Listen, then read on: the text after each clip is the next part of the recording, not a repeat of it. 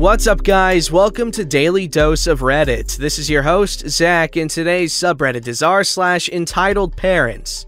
Alright guys, this story's called Lady Gets Mad That I Bought My Son an Airplane Seat. I believe this goes here. It turns out really long. I sincerely apologize. It's okay. So, I have a son who is currently 2.5 years old, but we've been traveling by plane since he was 6 months old due to our living an 18-hour drive from my family, parents, younger sibling, grandparents, etc. In the US, you generally don't need to buy a plane ticket for a child under 2 years old. You can buy a seat, like if you want to bring your baby in their carrier or just want to use a car seat, but they can also be considered a lap child and sit in your lap for free. When my son was about 1.5 years old, we were flying back to my hometown to go visit my family. We were flying on an airline named the opposite of Northeast. On this airline, an adult with a child under 6 years old, if I recall correctly, gets to board right after the A1 to 10-ish boarding numbers and before the A11 to 60 or whatever it is, which was helpful for me to get some extra time to find a seat and settle with my kid. Now, he was under 2, so he could have flown for free and sat in my lap.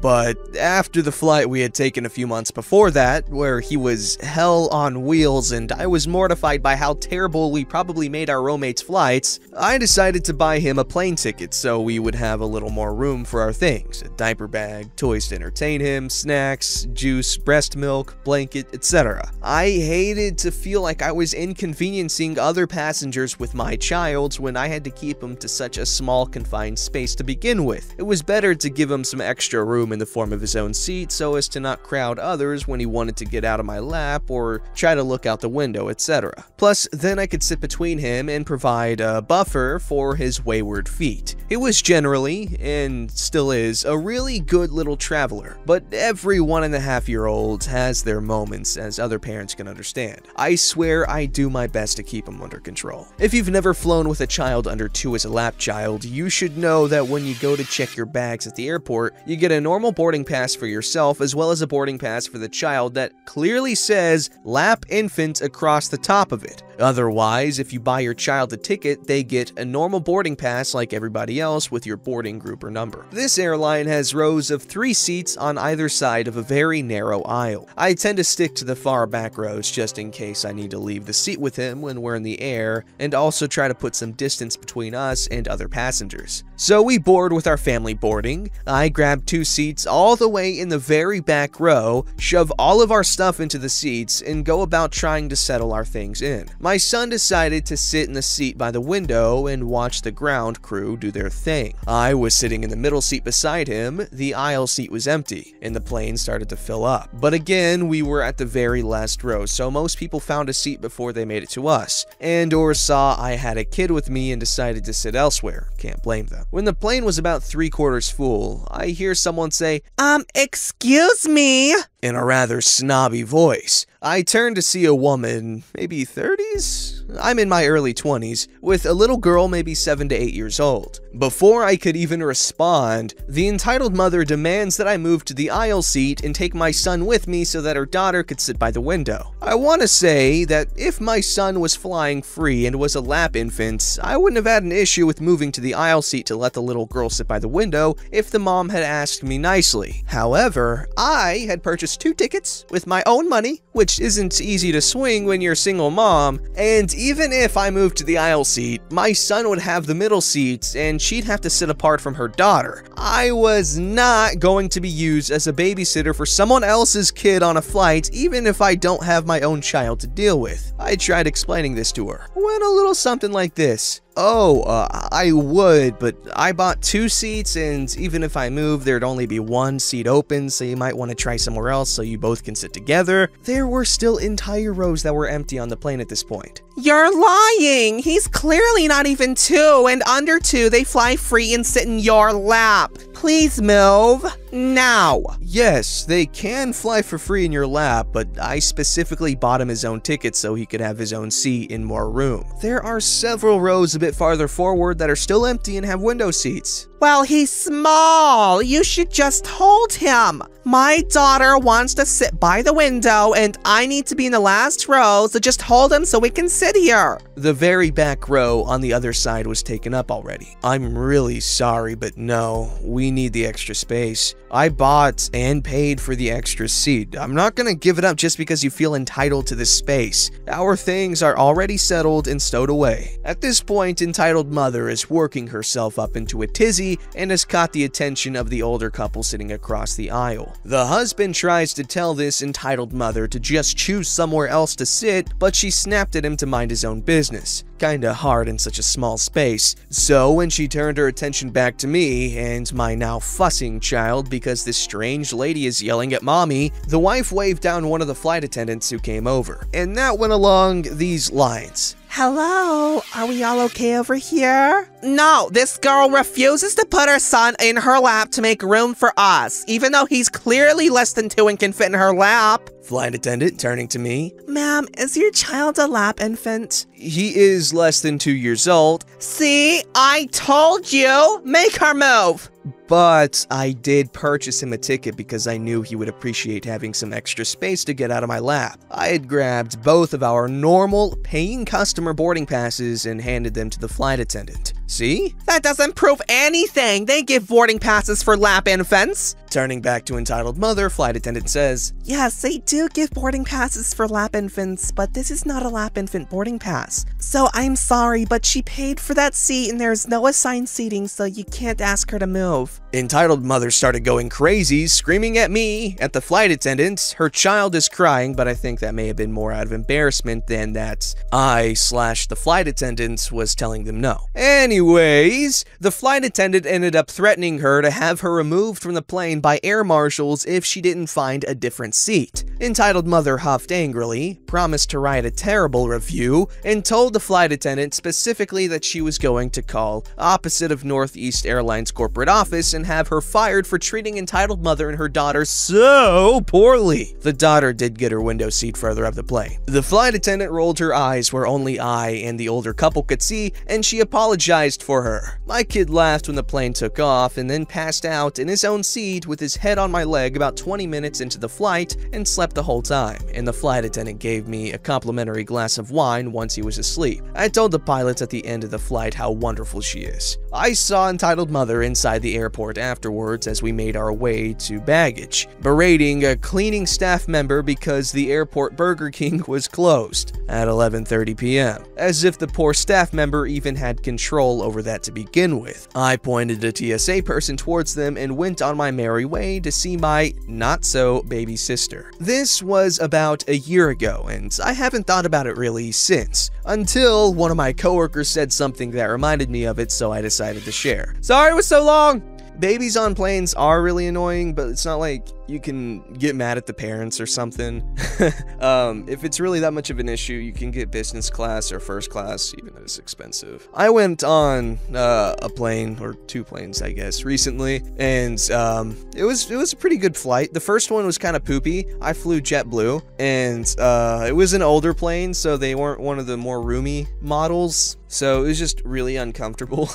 And then the second flight was a lot better. The seats were newer, so much more room, and I just played my Nintendo Switch that I got specifically for this plane ride, or these plane rides, the entire time, and I gotta say, I'm really impressed with the battery life. The first flight didn't have any outlets to plug your crap into to charge, but the second one did, and I didn't have to use it, even though it was like a 4-hour flight. I just played Breath of the Wild for 4 hours straight, and it was amazing. That game is pretty good. Not like the best game ever, like people hype it up to be, but it is really, really fun. In terms of level of enjoyment, when I played it the first time, I would say it's around the level of Ocarina of Time. I didn't play it back in the day when it was really something special, but I did play it a couple years ago on my 3DS, and it was really fun. I really liked it. Like, the amount of detail in Ocarina of Time is just utterly fascinating, especially when it comes to like the level design when you go into the dungeons or whatever. Breath of the Wild's got a lot of that too. I feel like it's a really good successor to Ocarina of Time and what it did for open world gaming. Anyways, this is about airplanes. I was saying on the second flight, I believe, there was an infant literally the row behind me. It was this really big Jewish family, okay? And so they had a baby right behind me, and it was crying. I'm telling you, it was really crying. However, it didn't matter to me because I had my really nice studio headphones on while I was playing Breath of the Wild, so it didn't really matter to me. But it was crying. I did see it. This story's called, Was at a restaurant and had to take my little brother to the bathroom. Entitled mother flips out and grabs him and refuses to let go. Alright, next story. This happened this evening. My mother, little brother and sister, 7 and 8, and very well behaved, might I add, and me, female, 16, oldest sister, were at a restaurant. Dad stayed home because of a cold. A little bit after we sat down to eat, my little brother, commas, man. A little bit after we sat down to eat, my little brother said he needed to use the restroom.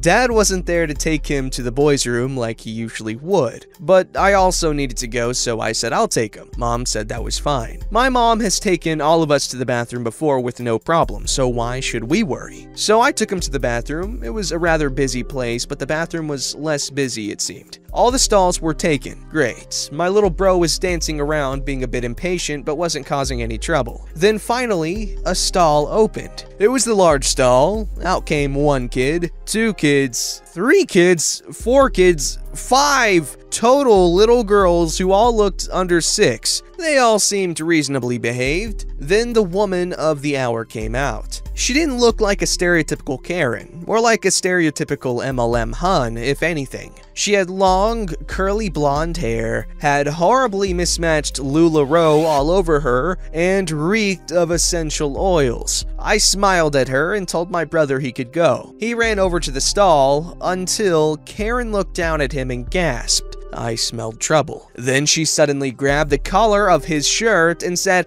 you can't be in here. My brother looked absolutely shocked. Jay, help me! My big sister instincts kicked in immediately. I immediately confronted her in a slightly mocking tone.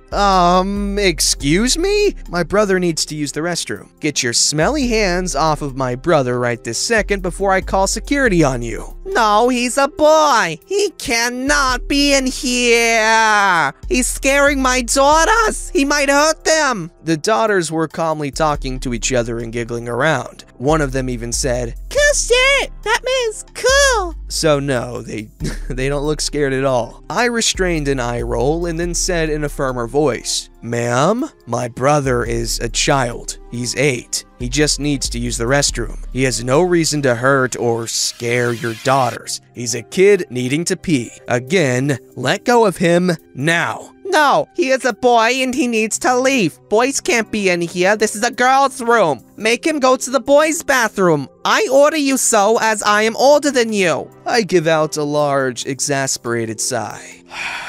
Look, lady, small children can go into the restroom regardless of their gender if they're accompanied by their mother, or in this case, their older sister. There's nothing wrong with moms bringing their young sons into the restroom if they need to go. They can't just let a young kid go into the men's room unaccompanied. And in this situation, I am his guardian, not you. I then step closer and gently but firmly grasp her wrist and lift her grip off of my brother's shirt collar, as at this point he started to cry and I know he was extremely scared. Hell, I was scared of her too. I asked him if he was okay and then he hid behind me. Karen let out a weird gaspy squeal kind of thing. It kind of sounded like a cat getting its tail stepped on. That's all I can do. Don't touch me! I'll get the staff to throw you out, bimbo! Now this time I did a very obvious eye roll. Don't touch my brother then. And wow, swearing like that in front of your kids. Have fun with all 5 of your sweet little girls repeating that to no end. Karen gave me an immense death glare, muttered something under her breath, and then corralled her kids out the door. Finally, she's gone. My brother gets done, and I give him a big hug, and then we skedaddle the heck back to our mom to tell her what just happened. I, thankfully, didn't see Karen again, but still, oof. I never expected to encounter a real-life entitled parent. I've just lurked this sub thinking, I'll never encounter a Karen. I was wrong. Oh no, my butt fell off because I laughed it off. Okay, the entitled mother was in no way in the right. However, I feel like at 8 years old, that's when you should start probably going to the bathroom by yourself. No, I mean, you probably should have been doing that since you were like 4 or 5 or 6. Sorry, I had to burp, but I cut it out. But 8 years old is a little bit old to be needing assistance for the bathroom, but that's just my opinion. I could be wrong and stupid. Point it out, please. This story's called Entitled Aunt Makes Me Watch Her Kids and Calls Me Disrespectful When I Ask for a Favor. Okay, so this story took place a month ago and it involves me, my cousins, and my aunt. Here's the cast. There's me, entitled aunt, 14-year-old cousin, 5-year-old cousin, 2-year-old cousin. I'm dating a girl. I'm very happy with her, and she's really been a big step in helping with my depression and overall really good for me. My aunt asked me and 14-year-old cousin if we could stay home from school and watch 5-year-old cousin and 2 to 3-year-old cousin. I said sure and rescheduled a few tests I had that day. When she got home, she was being rude, but we ignored it. Later that week, I wanted to go to my girlfriend's house. It was a Saturday, and entitled aunt was going to drive to Kroger to get food. My girlfriend lives right around the corner from Kroger, so I asked, "Hey, you're going to Kroger soon, right?" Yeah, why? In an annoyed tone. I was wanting to see if you could drop me off at my girlfriend's house. No. Why not? It's right behind Kroger. Because it's not my responsibility. What? It's not my responsibility. So it's my responsibility to watch her kids and risk missing important work at school. But she can't do anything for me? Okay, that's fair. I waited 30 minutes and asked again, thinking maybe there's a different reason. Oh, was I right? Can you bring me to her house when you go? No, I just told you no. Why? You literally have no reason to act like that. I don't like her or support your relationship with her. Whatever? Why are you arguing with me about this? You just told me to my face that you don't support my relationship, and you're asking me why I'm arguing about this. Whatever, I need you to watch 2 to 3-year-old cousin and 5-year-old cousin while I'm gone. No. What? It's not my responsibility. She ended up having my uncle go when he got off work later, and I ordered an Uber to go. I would have walked, but it was snowing and I didn't feel up to the cold. Don't forget to like, subscribe, and hit that bell to never miss an episode.